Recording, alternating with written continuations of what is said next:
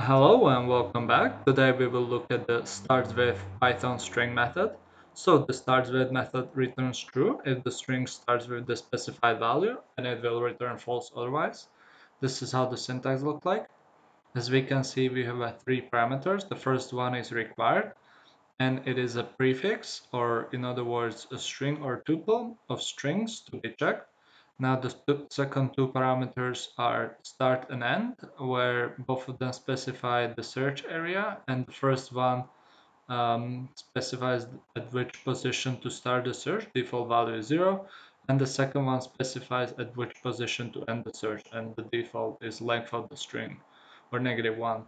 Now the method will return boolean value, and it will return true if the string starts with the given prefix, and it will return false otherwise. Okay, so let's look at some examples. In the first example, we are checking whether the string starts with the word flying, and we can see that that is indeed the case. Now, in the second example, we have specified the search area starting from the sixth character and denoted by 5. And we can see that the string started with the comma from the sixth character. Now, in this last example, we have specified a tuple, and this tuple contains two substrings, and we are going to look for either of those.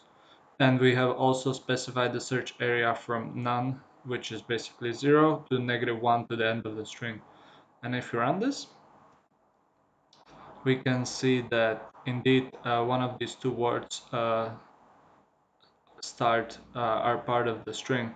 Now, if we change this to, let's say, 4, and rerun this example, we can see that it is still the case, but let's say we can try some other uh, number or integer, and if we run this, we can see that it is no longer the case.